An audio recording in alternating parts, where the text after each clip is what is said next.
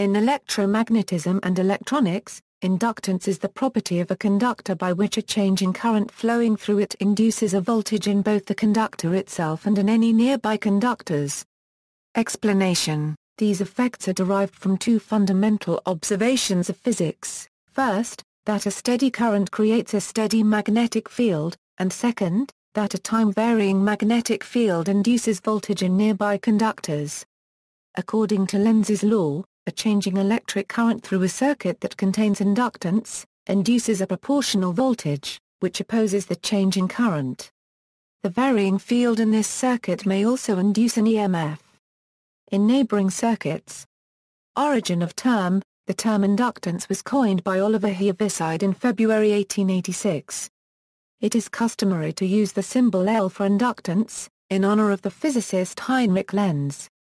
In the SI system, the measurement unit for inductance is the Henry, H, named in honor of the scientist who discovered inductance, Joseph Henry. Circuit analysis: to add inductance to a circuit, electrical or electronic components called inductors are used. Inductors are typically manufactured out of coils of wire, with this design delivering two circumstances: 1, a concentration of the magnetic field, and 2, a linking of the magnetic field into the circuit more than once. The relationship between the self-inductance cell of an electrical circuit, voltage, and current is where V, T, denotes the voltage in volts across the circuit, and I, T, the current in amperes through the circuit. The formula implicitly states that a voltage is induced across an inductor, equal to the product of the inductor's inductance, and current's rate of change through the inductor. All practical circuits have some inductance, which may provide beneficial or detrimental effects. For a tuned circuit, inductance is used to provide a frequency-selective circuit. Practical inductors may be used to provide filtering, or energy storage, in a given network. The inductance of a transmission line is one of the properties that determines its characteristic impedance. Balancing the inductance and capacitance of cables is important for distortion-free telegraphy and telephony. The inductance of lengthy power transmission lines effectively results in a lessened delivery of AC power, due to the combination of inductance, coupled with transmission lines being spread across great distances. Sensitive circuits, such as microphone and computer network cables, may utilize special cabling construction, limiting the mutual inductance between signal circuits. The generalization to the case of K electrical circuits with currents IM and voltages VM reads. Here, inductance L is a symmetric matrix. The diagonal coefficients Lm, M are called coefficients of self-inductance, the off-diagonal elements are called coefficients of mutual inductance. The coefficients of inductance are constant, as long as no magnetizable material with nonlinear characteristics are involved. This is a direct consequence of the linearity of Maxwell's equations in the fields and the current density. The coefficients of inductance become functions of the currents in the nonlinear case, see nonlinear inductance. Derivation from Faraday's law of inductance: the inductance equations above are a consequence of Maxwell's equations. There is a straightforward derivation in the important case of electrical circuits consisting of thin wires. Consider a system of K-wire loops, each with one or several wire turns. The flux linkage of loop M is given by. Here Newton meter denotes the number of turns in loop M, Im the magnetic flux through this loop, and Lm, N are some constants. This equation follows from Ampere's law. Magnetic fields and fluxes are linear functions of the currents. By Faraday's law of induction we have where Vm denotes the voltage induced in circuit M. This agrees with the definition of inductance above it. The coefficients Lm, N are identified with the coefficients of inductance. Because the total currents N and In contribute to Im, it also follows that Lm, N is proportional to the product of turns Nm and N. Inductance and magnetic field energy, multiplying the equation for Vm above with Im dt and summing over M gives the energy transferred to the system in the time interval dt. This must agree with the change of the magnetic field energy W caused by the currents. The integrability condition requires Lm, N equals Ln, M. The inductance matrix Lm, N thus is symmetric. The integral of the energy transfer as the magnetic field energy is a function of the currents. This equation also is a direct consequence of the linearity of Maxwell's equations. It is helpful to associate changing electric currents with a buildup or decrease of magnet field energy. The corresponding energy transfer requires or generates a voltage. A mechanical analogy in the K=1 case with magnetic field energy Li2 is a body with mass m, velocity u and kinetic energy mu2. The rate of change of velocity multiplied with mass requires or generates a force. Coupled inductors and mutual inductance. Mutual inductance occurs when the change in current in one inductor induces a voltage in another nearby inductor. It is important as the mechanism by which transformers work, but it can also cause unwanted coupling between conductors in a circuit. The mutual inductance, M, is also a measure of the coupling between two inductors. The mutual inductance by circuit I on circuit J is given by the double integral Newman formula. See calculation techniques. The mutual inductance also has the relationship where is the mutual inductance, and the subscript specifies the relationship of the voltage induced in coil 2 due to the current in coil 1. N1 is the number of turns in coil 1, N2 is the number of turns in coil 2, P21 is the permeance of the space occupied by the flux. The mutual inductance also has a relationship with the coupling coefficient. The coupling coefficient is always between 1 and 0, and is a convenient way to specify the relationship between a certain orientation of inductors with arbitrary inductance. Where K is the coupling coefficient and 0 A per mil Ka per mil 1, L1 is the inductance of the first coil, and L2 is the inductance of the second coil. Once the mutual inductance, M, is determined from this factor, it can be used to predict the behavior of a circuit. Where V1 is the voltage across the inductor of interest, L1 is the inductance of the inductor of interest, d1/dt is the derivative, with respect to time, of the current through the inductor of interest, d2/dt is the derivative, with respect to time, of the current through the inductor that is coupled to the first inductor, and M is the mutual inductance. The minus sign arises because of the sense the current I2 has been defined in the diagram. With both currents defined going in the dots, the sign of M will be positive. When either side of the transformer is a tuned circuit, the amount of mutual inductance between the two windings determines the shape of the frequency response curve. Although no boundaries are defined, this is often referred to as loose, critical, and overcoupling. When two tuned circuits are loosely coupled through mutual inductance, the bandwidth will be narrow. As the amount of mutual inductance increases, the bandwidth continues to grow.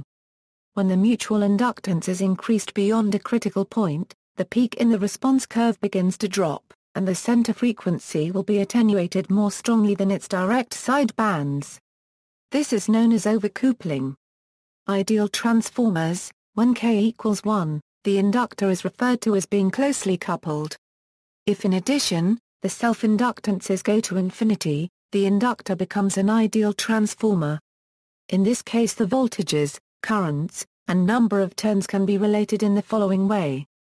Where versus is the voltage across the secondary inductor, Vp is the voltage across the primary inductor, Ns is the number of turns in the secondary inductor, and Np is the number of turns in the primary inductor.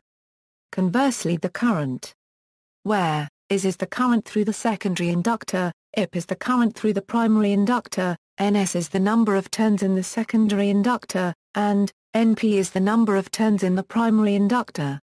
Note that the power through one inductor is the same as the power through the other. Also note that these equations don't work if both inductors are forced. Calculation techniques. In the most general case, inductance can be calculated from Maxwell's equations. Many important cases can be solved using simplifications. Where high-frequency currents are considered, with skin effect, the surface current densities and magnetic field may be obtained by solving the Laplace equation. Where the conductors are thin wires, self-inductance still depends on the wire radius and the distribution of the current in the wire. This current distribution is approximately constant for a wire radius much smaller than other length scales. Mutual inductance of two wire loops. The mutual inductance by a filamentary circuit M on a filamentary circuit N is given by the double integral Newman formula. The symbol I1/4 denotes the magnetic constant. Cm and Cn are the curves spanned by the wires. See a derivation of this equation. Self-inductance of a wire loop. Formally, the self-inductance of a wire loop would be given by the above equation with M equals N. The problem, however, is that 1/xx now becomes infinite, making it necessary to take the finite wire radius A and the distribution of the current in the wire into account. There remain the contribution from the integral over all points with xxa/2 and a correction term. Here A and L denote radius and length of the wire, and Y is a constant that depends on the distribution of the current in the wire. Y equals 0 when the current flows in the surface of the wire. Y equals 1/2 when the current is homogeneous across the wire. This approximation is accurate when the wires are long compared to their cross-sectional dimensions. Method of images. In some cases different current distributions generate the same magnetic field in some section of space. This fact may be used to relate self-inductances. As an example, consider the two systems, a wire at distance d/2 in front of a perfectly conducting wall, two parallel wires at distance d, with opposite current. The magnetic field of the two systems coincides. The magnetic field energy and the inductance of the second system thus are twice as large as that of the first system. Relation between inductance and capacitance. Inductance per length L and capacitance per length C are related to each other in the special case of transmission lines consisting of two parallel perfect conductors of arbitrary but constant cross-section. Here I micron and a micron denote dielectric constant and magnetic permeability of the medium the conductors are embedded in. There is no electric and no magnetic field inside the conductors. Current flows down on one line and returns on the other. Signals will propagate along the transmission line at the speed of electromagnetic radiation in the non-conductive medium enveloping the conductors. Self-inductance of simple electrical circuits in air. The self-inductance of many types of electrical circuits can be given in closed form. Examples are listed in the table. The symbol I1/4 denotes the magnetic constant. For high frequencies the electric current flows in the conductor surface, and depending on the geometry it sometimes is necessary to distinguish low and high frequency inductances. This is the purpose of the constant Y. Y equals A0 when the current is uniformly distributed over the surface of the wire. Y equals A1/2 when the current is uniformly distributed over the cross-section of the wire. In the high-frequency case, if conductors approach each other, an additional screening current flows in their surface, and expressions containing Y become invalid. Inductance with physical symmetry. Inductance of a solenoid. A solenoid is a long, thin coil, that is a coil whose length is much greater than the diameter. Under these conditions, and without any magnetic material used, the magnetic flux density within the coil is practically constant and is given by where is the magnetic constant, the number of turns, the current and the length of the coil. Ignoring end effects, the total magnetic flux through the coil is obtained by multiplying the flux density by the cross-section area. When this is combined with the definition of inductance, it follows that the inductance of a solenoid is given by a table of inductance for short solenoids of various diameter to length ratios has been calculated by Dellinger, Whitmore, and Wood. This, and the inductance of more complicated shapes, can be derived from Maxwell's equations. For rigid air core coils, inductance is a function of coil geometry and number of turns, and is independent of current. Similar analysis applies to a solenoid with a magnetic core, but only if the length of the coil is much greater than the product of the relative permeability of the magnetic core and the diameter. That limits the simple analysis to low permeability cores, or extremely long thin solenoids. Although rarely useful, the equations are where the relative permeability of the material within the solenoid, from which it follows that the inductance of a solenoid is given by where n is squared because of the definition of inductance. Note that since the permeability of ferromagnetic materials changes with applied magnetic flux, The inductance of a coil with a ferromagnetic core will generally vary with current. Inductance of a coaxial line: let the inner conductor have radius and permeability, let the dielectric between the inner and outer conductor have permeability, and let the outer conductor have inner radius, outer radius, and permeability. Assume that a DC current flows in opposite directions in the two conductors, with uniform current density. The magnetic field generated by these currents points in the azimuthal direction and is a function of radius. It can be computed using Ampere's law. The flux per length in the region between the conductors can be computed by drawing a surface containing the axis. Inside the conductors, L can be computed by equating the energy stored in an inductor with the energy stored in the magnetic field. For a cylindrical geometry with no dependence, the energy per unit length is. Where is the inductance per unit length? For the inner conductor, the integral on the right-hand side is. For the outer conductor it is. Solving for and summing the terms for each region together gives a total inductance per unit length of. However, for a typical coaxial line application we are interested in passing signals at frequencies for which the resistive skin effect cannot be neglected. In most cases, the inner and outer conductor terms are negligible, in which case one may approximate. Phasor circuit analysis and impedance: if signals of current and voltage are sine, using phasors, the equivalent impedance of an inductance is given by where J is the imaginary unit, L is the inductance, I perm L equals 2I euro F is the angular frequency, F is the frequency and I perm L equals XL is the inductive reactance. Nonlinear inductance: many inductors make use of magnetic materials. These materials over a large enough range exhibit a nonlinear permeability with such effects as saturation. This in turn makes the resulting inductance a function of the applied current.